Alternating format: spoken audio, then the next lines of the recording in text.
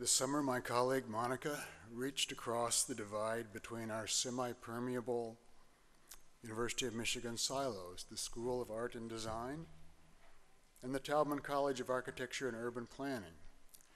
She invited me to participate in an event about the future of design. I said yes, of course, my new colleague. Designing began. Coincidentally, some uses of the word up surfaced. While up means up, we also wake up, speak up. It's up to someone to write up reports we call up friends, warm up leftovers, clean up kitchens, lock up houses, fix up cars, stir up trouble, work up an appetite, think up excuses, dress up, open up, stopped up drains, look up in the dictionary. If we're up to it, we build up a list of the ways up is used. This takes up a lot of time, but we shouldn't give up because things will clear up or get further messed up, like the word design.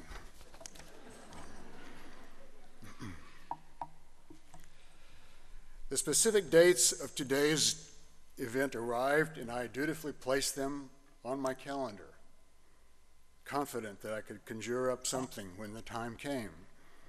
At the time of the invitation, Monica said something about having only 15 minutes to present. I continued to pack my calendar with daily obligations for the fall. Recently, this event was announced. The list of presenters was made public. Realizing that I was committed in print and slated with a collection of pedigreed design heavies, folks who can recite the design Bible line and verse, doubt set in. It occurred to me that I had little to say about the future of grand design, certainly something that would be revelatory to such an august group. I considered the possibility of calling in sick today and simply confessing to Monica that I had erred in saying yes and asking her for forgiveness.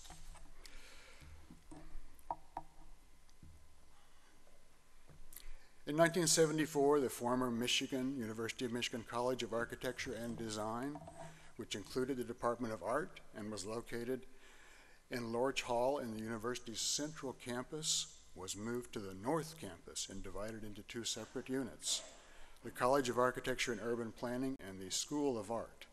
No one seems to remember if the artists were kicked out of heaven or simply fled into a strange kind of co-located purgatory. In the late 1990s, the School of Art was renamed the School of Art and Design. Today, some 35 years later, after the split, the two units remain civil to each other, mostly separate, with a few growing collaborations. Design is now in the name of the former School of Art, and design is not in the name of the Taubman College of Architecture and Urban Planning, which is sponsoring this event today. Such are the confusing artifacts of the Academy. Personal context. Most of my formal education is in engineering. I mixed in studies in art along the way. Today, when asked about my work, I usually equivocate. Pressed, I will say that I make stuff that fits loosely into the culture of art and uses the tools, materials, and processes of engineering. Pressed harder, I will mention the words sculpture and installation. In my current day job, I preach the gospel of making problems and solving those very same problems, a transferable skill. Years ago, a college classmate and I were talking about futures, as college students are wont to do. He showed me a detailed timeline of the events of his life up to and including the date of his probable death. That was one of my least forgettable experiences, formative experience. In terms of getting from A to B in life, I've always been wary of utilizing design processes, but aware that chance seems to favor preparedness.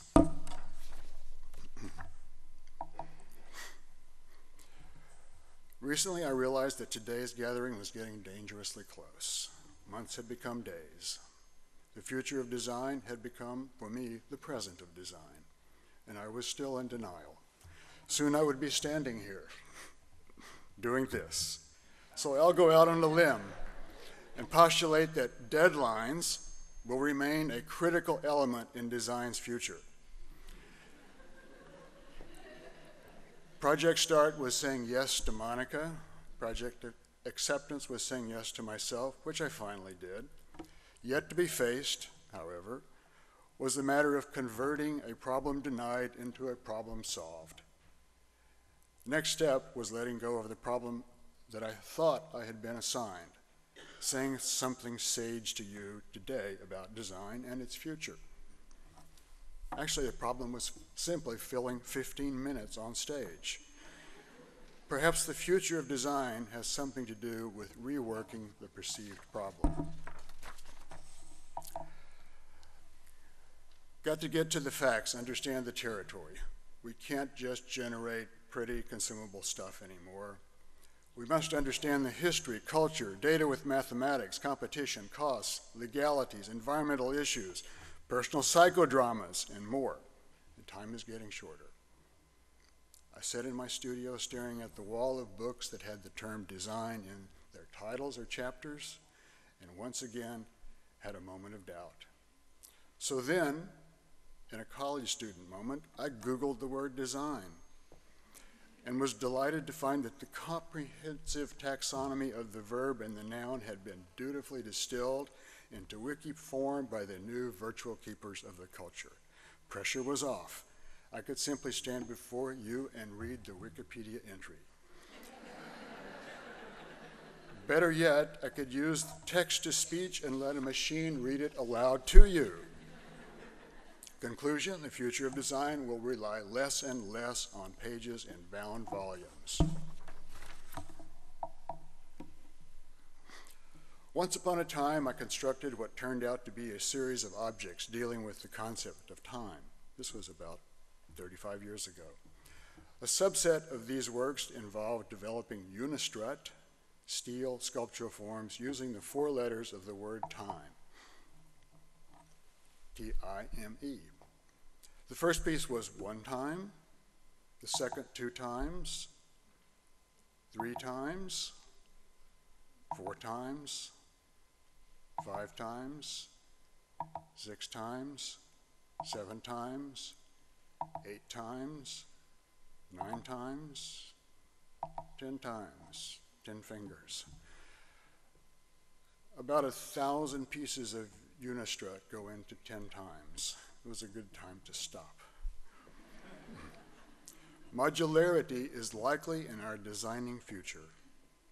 Nature tells us that in an uncertain environment, like the environment of creative work, systems comprised of a deconstructible hierarchy of subsystems tend to survive better, perhaps evolve. Further, stuff that is modular tends to lend itself to mass production. Now, whether or not this presentation in 1-minute modules will be mass produced or relatedly go viral on YouTube is a matter for speculation.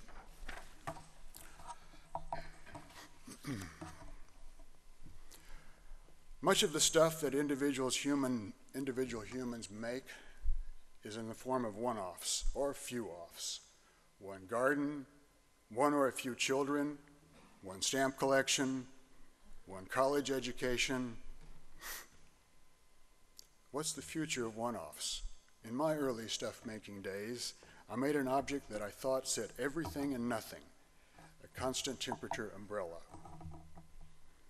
It seemed to be purposeful, like a bread warmer. It utilized the simplest of scientific research methods, keeping 1 or more variables constant, in this case temperature. It was made entirely of found materials. And while not very complex, it was more complicated technically than most stuff one will find in an art gallery. To this day, I remain fond of this object, and yet its arrival still baffles me. No one, including me, was asking for this particular device. It looks like it was designed. It never occurred to me to make another one. Yet everyone should have an umbrella warmer. Ever wonder about the relationship of the capacity of the human brain to manage the ever more complex entities which it designs? Things like derivatives comprised of subprime mortgages, like nuclear reactors, like governments, like cell phone privacy, like religions. Obviously, we can design stuff the impact of which we don't understand well enough to manage. That's a mean trick for nature to play, but whoever said nature plays fair? Perhaps we should think about designing some new and improved designers who only design stuff that can be managed without destroying the designers and the rest of us. Or perhaps we should not be designing anything at all in the future. Relatedly, how far ahead should designers try to look? To the next stockholders report? To our next promotion review? To the weekend? To the time when funding runs out? Not so long ago, there was a time when a certain group of scientists were called naturalists. They explored and reported on nature, typically earthbound. They sometimes drew a line between the human-free Earth and the Earth as a consequence of interventions by humans. They typically approach matters from lofty conceptual altitudes. Generally, the plot thickened. Gradually, the plot thickened, and the human-added component, the artificial, became inseparable from the natural, or the human-free Earth. The naturalists could not ignore the remains of the Titanic at the bottom of the sea that has become a habitat for all kinds of critters. Not many folks are called naturalists these days, nor are any folks called artificialists. Let's just call everything natural, including designing. The hubris of humans is to think that we can stack layer upon layer of intention, of design, and ultimately save ourselves. Of course, the hubris is natural too. This issue, it's titled The Time of Your Life. It's a fully operational wheelchair, kind of Ferris wheel thingy. Imagine if you could, by choice, extend the life distance between the baby stroller and the wheelchair. Not too far-fetched to imagine.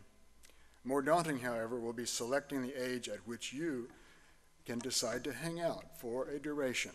For example, stopping at the age of 25 for a decade or so. Consider that for some future design issues to be in denial about. Isn't everyone a designer? Who is not a designer? Maybe since we only refer to certain folks as designers, we should call the others accidenters. When asked if they are accidenters or designers, these folks could simply say, no, we're accidenters.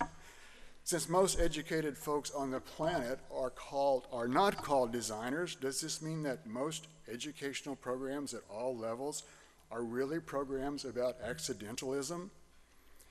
Perhaps the academic high priests of the field, the accidentalists, have already developed journals, societies, conferences, awards, named chairs, promotion, and tenure criteria.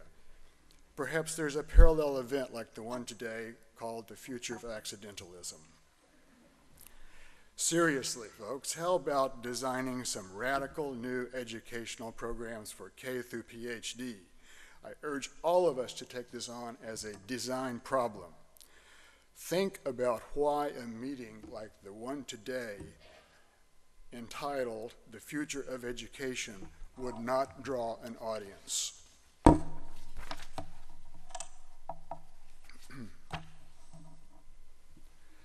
Parents, administrators, and employers feel more comfortable in conversations about design than about art.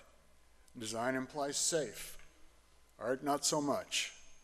Design implies useful. Art useful only if everything else is taken care of. Design points to the future.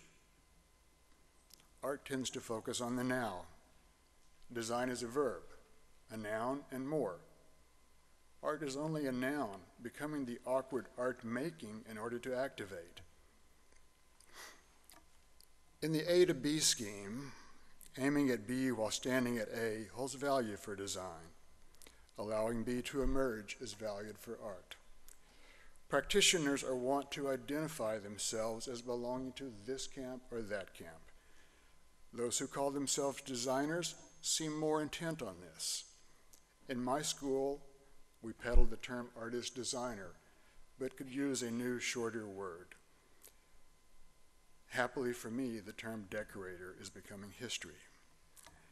Next in my crosshairs is abolishing the arcane term fine art.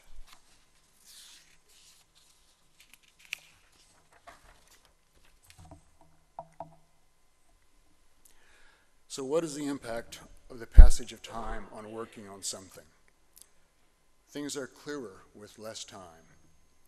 Here's proof. With a rubber stamp of the word time, a pad of ink, sheets of paper, and increasing amounts of time, here's what happens. Stamping for 1 minute produces the following. Stamping for 2 minutes,